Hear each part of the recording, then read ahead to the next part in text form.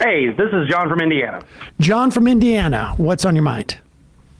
Sorry about that. I had a business call come in, so I apologize. Well, la-di-da. I also had a business call. It was with you. You just didn't answer. Yeah, well, fair enough. Yeah, Sam, thanks for taking my call. I really, I've had a lot of thoughts over the last few weeks, and I've been trying to call in to kind of get them across. And I don't know. I guess what I would really like to talk about ultimately, that because I've spent a few weeks thinking about this, is I think your show has a bit of a blind spot that I think just one fill in the.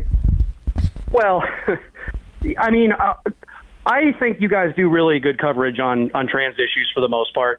I think you guys need to have more trans people on your show, though, and more callers. Or, I mean, I don't know. I called you out on Twitter. I imagine you saw that. I was being inflammatory so as to capture your attention. So, you know, I'm sorry for doing that, but I don't know. I did not, but go ahead. All right. So say what your point is. So my biggest point is that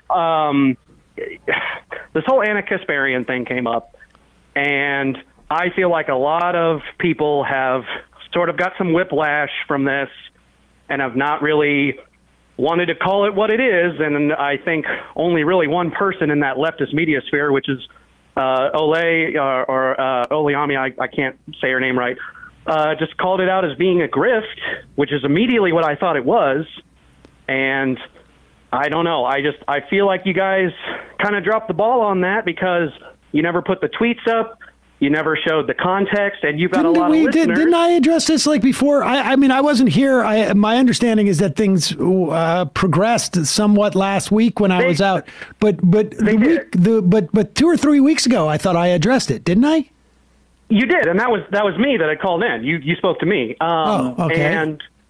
And so, like, I was trying to call in because people kept talking about the tweet as if it were a tweet, and it was actually a lot of tweets. I mean, I'll be honest with you. I saw that one tweet from Anna, and that's what I was responding to. I'm not on Twitter as much maybe as people want me to be. Sure. I don't, there's this sense that like, I won't talk about TYT because I'm friends with them or because I do business with them. Like I've known Cenk for, a long time, but he lives in LA. I mean, I've probably spoken to him in person, I don't know, maybe 10 times over the past almost 18 years. Sure. I've been on that show. At one point we were, part of the YouTube network, which, and just to make this clear to people, the relationship that we had in business was I was their client. In other words, I paid them money to optimize our YouTube channel and we did that for far longer than I think like a business person who had a business sense would have done it, because I didn't want to have to manage somebody doing that for us. I didn't know how to do it. I didn't care and this and that. So I was never getting money from them. I don't have some reason, nefarious reason not to criticize them. But I also don't feel a huge compulsion to observe every tweet that they do or what's on their show. I cannot express to people how misguided they are in terms of what they assume I watch on a daily basis. I don't have enough hours in the day for me to monitor what TYT is doing. And I think, like, on balance, my sense is, and, I've always, considered myself to the left of, like, of Cenk. Like, I had arguments with him 18 years ago or 15 years ago about the Bill Clinton administration. And, but that was just like, I was invited onto the show or I was on the show or whatever I was, and that came up. I mean, it's not like I'm, monitoring them. And so I think, like, I thought that tweet was ridiculous. Do Right, I but know that's why? Just the tip of the iceberg. Okay, because but she had a lot of responses. Okay, if she's tweeting all this stuff out, I'm not defending her, but I'm not saying you are, but I'm saying that you're saying it's incumbent upon me to be polite. Wait, let me finish. You're saying it's incumbent upon me to be monitoring her tweets so that I can provide a super accurate representation of what her ideology is. I criticized her tweets.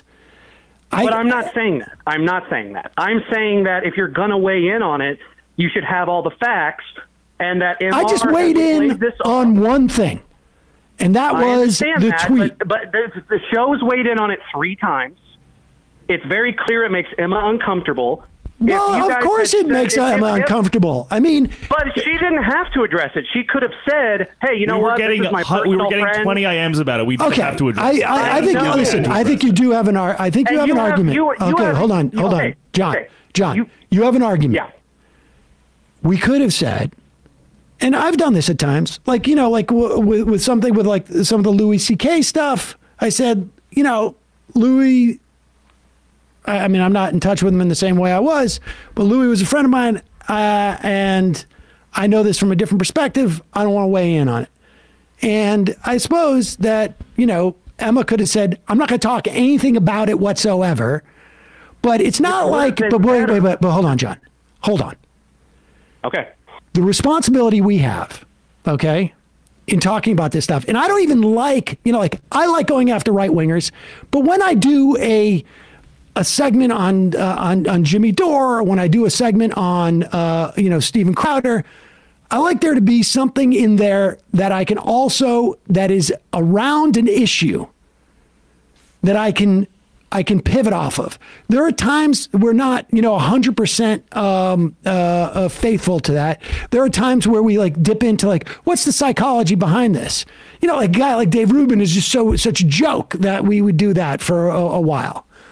But I don't see as my responsibility to provide the TYT report. Okay? I'm not and saying, hold on, John. Let me finish. And it is not like Emma has hidden the fact that she used to be on TYT, that she works with TYT, that they're friends of hers. So everybody has, like, it's a full disclosure. When I talk about Matt Taibbi, I make it clear, you know, Matt used to be a friend of mine. Matt did part of his podcast when he started his podcast with Green. They did it out of this office.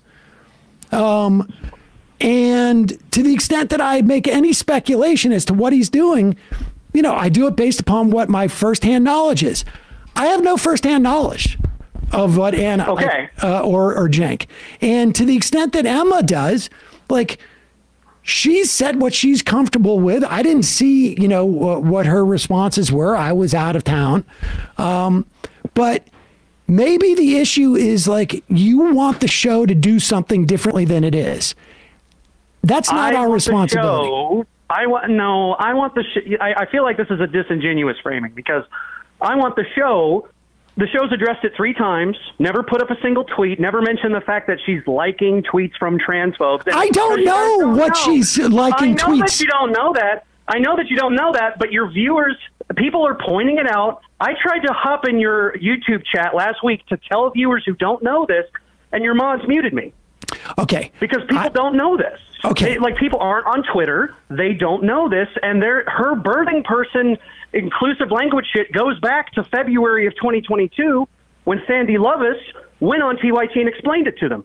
So when this whole grift happened, it was like, Sandy is a MR contributor and was writing on Twitter about, like, my whole point is, if you your point is that I have not done enough homework on monitoring her tweets, and I'm telling you that's not my job.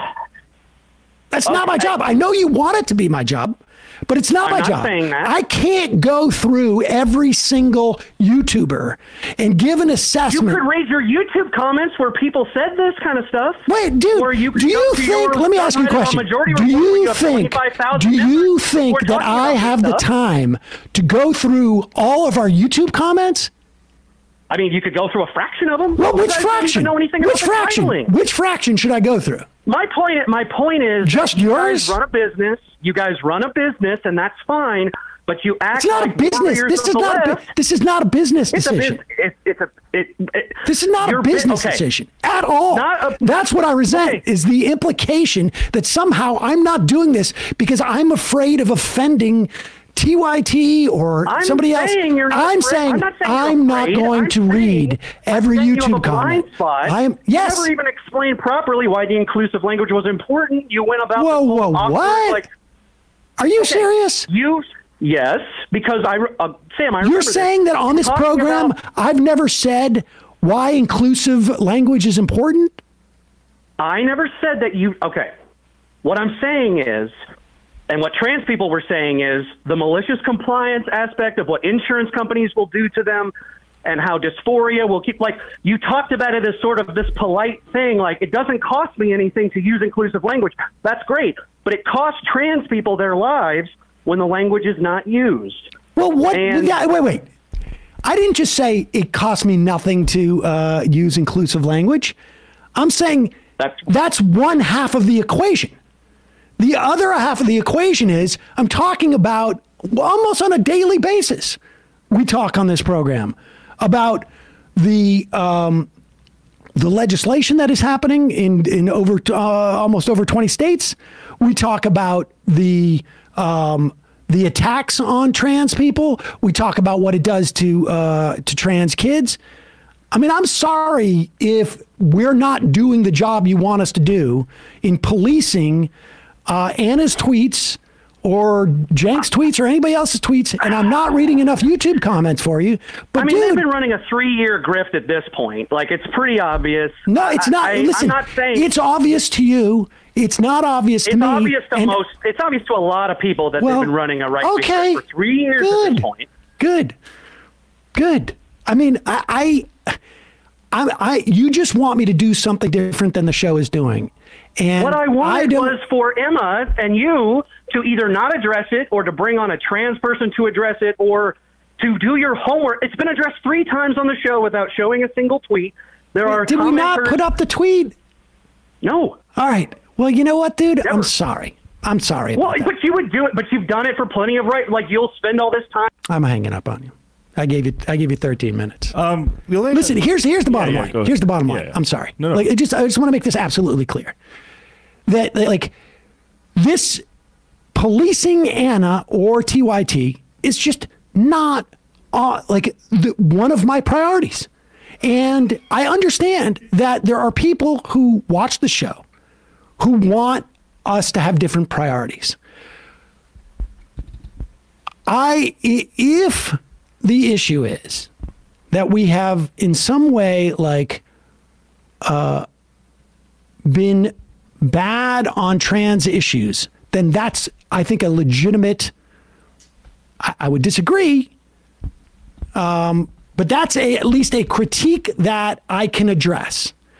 But I've been doing this now for 18 years. There's always people who want the show to focus on one thing versus another.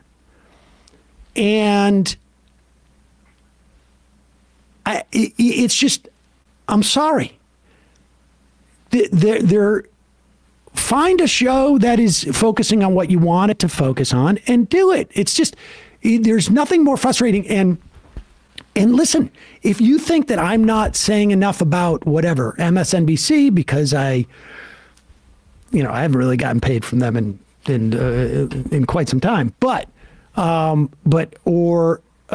I'm, if the critique is that you're not being critical of TYT because of a business relationship or something like that, that is at least a critique that I can address.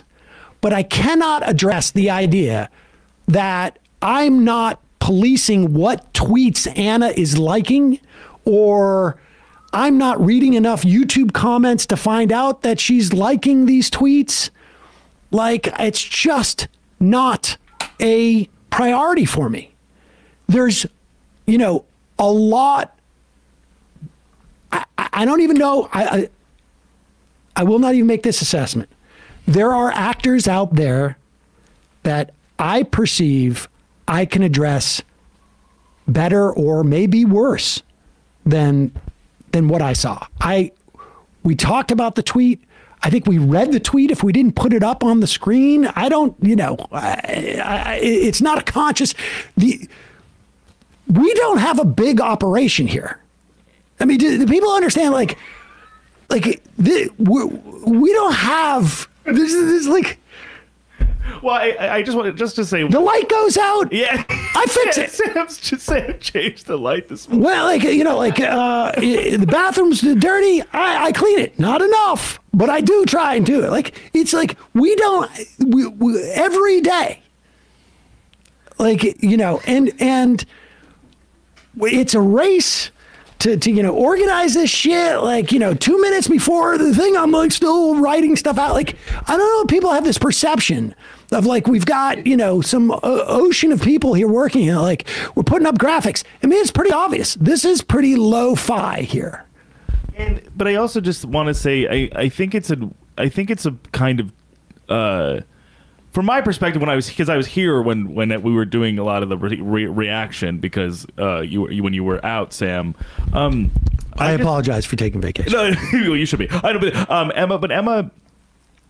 If the critique is that we didn't show the tweet, I just think that is a kind of a granular critique when Emma did absolutely address the substance and her position on it multiple times. And I also reject the idea that the entire viewership here or anyone keeping track of what was going on Twitter or online or whatever would have been okay with Emma not saying something. I can see the messages. Of course, I can see the messages we get. I can see the emails we can get. I can see her Twitter mentions. You can see her Twitter mentions.